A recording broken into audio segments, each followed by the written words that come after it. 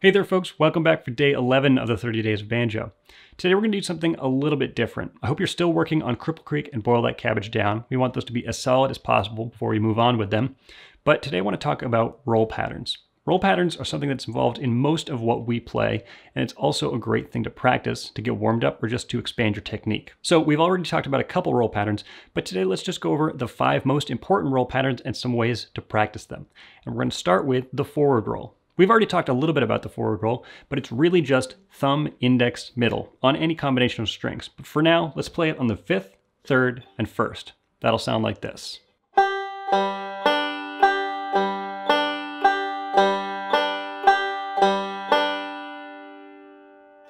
Great, so the forward roll is really useful and really common, but there's kind of a confusing problem with it. It's a 3-note pattern, and that doesn't really fit cleanly into our groupings of 2, 4, or 8 notes that we usually find in a measure.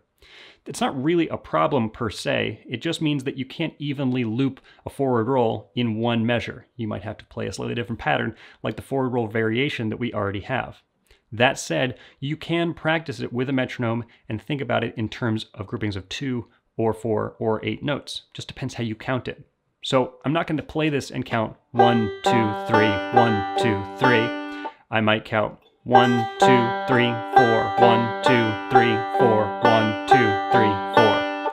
That might get a little bit confusing because every time you get to 1, you're starting on a new finger. But that's okay because that's going to expand your understanding of rhythm and of a phrase across a bar line. So it's a good way to practice it. I would just play that thumb, index, middle, but still keep counting 1, 2, 3, 4. Or if you want to do it as 8th notes, like we have in some of these pieces, 1 and 2 and 3 and 4 and 1 and 2 and 3 and 4 and. Now, the next roll I want to talk about is pretty much the same roll, just in reverse.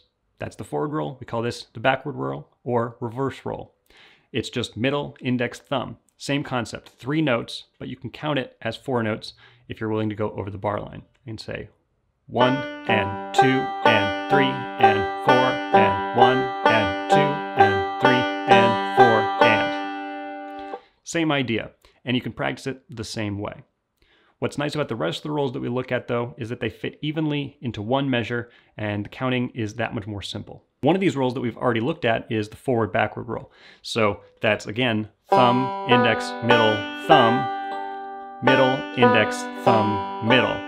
We've used this in a couple tunes already, but it's a great roll to practice on its own because it's going to come up in even more situations in future lessons and in the rest of the things that you play. Another roll just like that we've already looked at is the alternating thumb roll. Thumb, index, thumb, middle. We've seen it on a couple different string sets, but you can practice it however you like, so long as you're practicing it at all.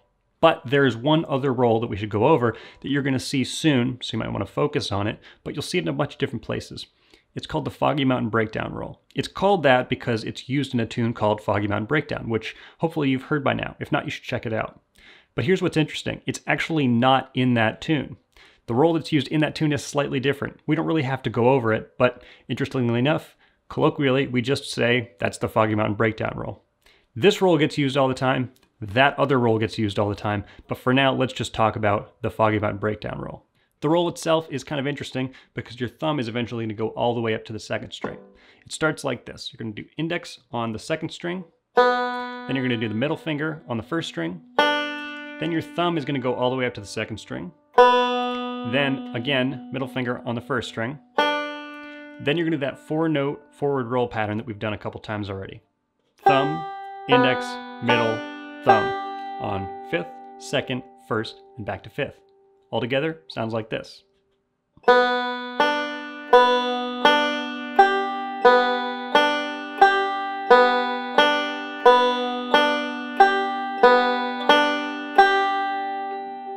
This can be kind of challenging to do at first because obviously your thumb is doing something it's not used to yet, but if you practice it, it'll come just like all the other patterns we've been working on. And this is a good one to focus on for now because it's technically challenging, so that's good for your overall musicianship, but we're going to use it in a couple lessons, so I would get as comfortable as possible with that roll in particular. Now in terms of practicing these, I think I would just put on the metronome and practice them kind of like I suggest with the metronome in the first place, where you're just playing 1 note per click. That sounds like this. 1, 2, 3, 4.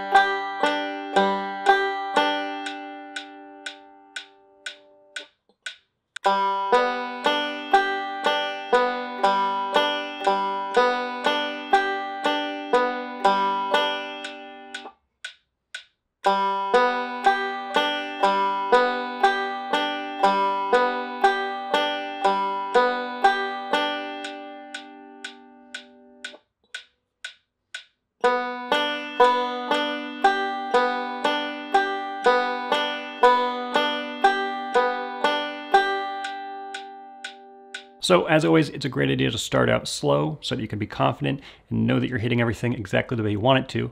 But then you can increase the speed of the metronome and push yourself a little bit. Don't increase it by too much, maybe only 5 or 10 beats per minute at a time, because then you'll be able to keep up and you'll get used to the new tempo. If you jump up by a higher number, you might try to rush to keep up with it and end up playing with worse timing than you were intending in the first place. You also might tense up your hand and have a problem there. So go slow, increase gradually, and you will improve. Now that's going to be it for this lesson. Hopefully that gives you time to work more on Cripple Creek and Boil That Cabbage Down.